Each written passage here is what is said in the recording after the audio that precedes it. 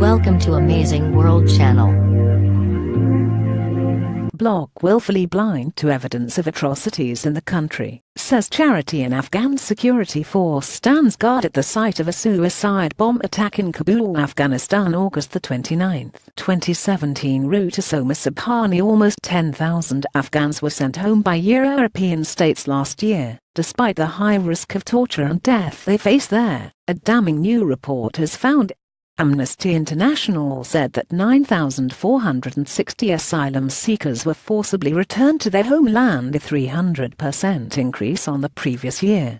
Meanwhile, the rate of asylum applications accepted by European states plummeted, dropping from 60% in September 2015 to 33% in December last year.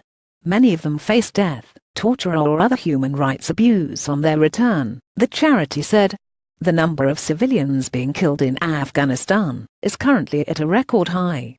In their determination to increase the number of deportations, European governments are implementing a policy that is reckless and unlawful, said Anna Shea, Amnesty's researcher on refugee and migrant rights.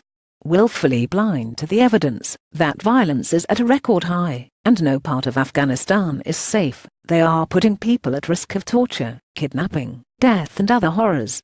Those deported from European countries included a number of unaccompanied children, some of whom were sent to parts of Afghanistan they were unfamiliar with, and where they did not know anyone, the charity said. The United Nations said 11,418 civilians were killed or injured in Afghanistan last year, many of them by groups including the Taliban and ISIS. Among those who have been sent back to the country by European states, many report living in terror in a country they barely know. One young person, referred to as Farid, was deported from Norway in May 2017, despite not having lived in the country since he was a child. He told Amnesty, "I am scared. I don't know anything about Afghanistan. Where will I go? I don't have funds to live alone, and I can't live with relatives because they will see that I don't pray." Deportees risk persecution in Afghanistan if they are members of a religious minority, such as Christianity.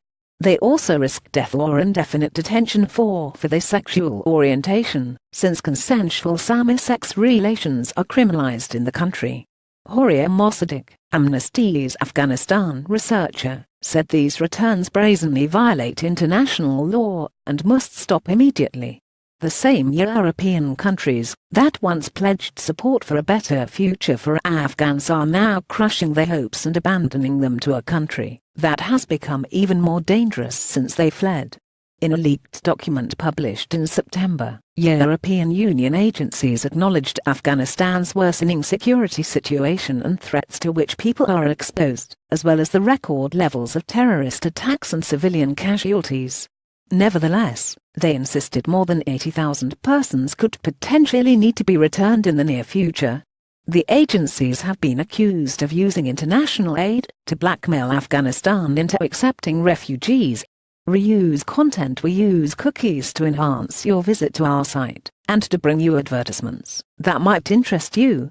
Read our privacy and cookie policies to find out more.